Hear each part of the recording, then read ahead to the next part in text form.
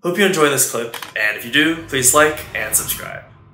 Can you talk a little bit about why you ended up choosing Netflix? It's a new program, right? And I think there's like sort of an allure of like something new and shiny, you know? Yeah. And like it's not quite a diamond yet. Like it's in its way to becoming polished.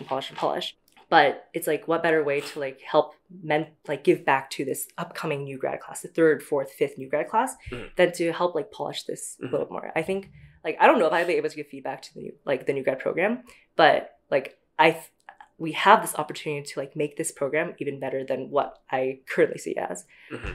So I think like with short programs like this, it's more malleable. Microsoft's program has been existing for a lifetime.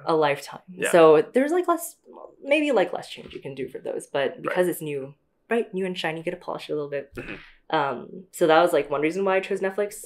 The second reason was just like the people I met along the it's so cliche, but the people I met along the way, like one of the interviewers like really made me believe like, oh, this is a company I would want to work for, because she was talking about her managers and her manager's manager and her manager's manager, and it was this chain of women, like all women. And I was like, this is something very rare that you see in tech. Yeah. Like especially like women in tech is rare, but women in leadership in tech, I was like, I remember it's like a chain of women. Yeah. I remember, I'm getting goosebumps right now, but I remember during that interview, I got extreme goosebumps, and I told her I'm getting goosebumps at how powerful that is.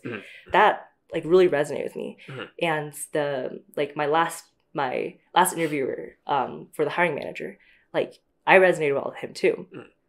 And like this is just a small subset of like people, and like granted they might be cherry picked because to like show a great side of Netflix, but that's like a side of Netflix I want to interact with, and that's also a side of Netflix I want to be a part of. Nice. Yeah. And yeah, those people just like really left a really great impression on me. That's good. And like it sort of ties into my third point, which is the culture deck. And like those people are embodiments of that culture deck. And that culture deck is scary. Dream team implies you have to cut people. Like that's just the law of the land. Like you will have to cut people who don't fit that like mold of dream team.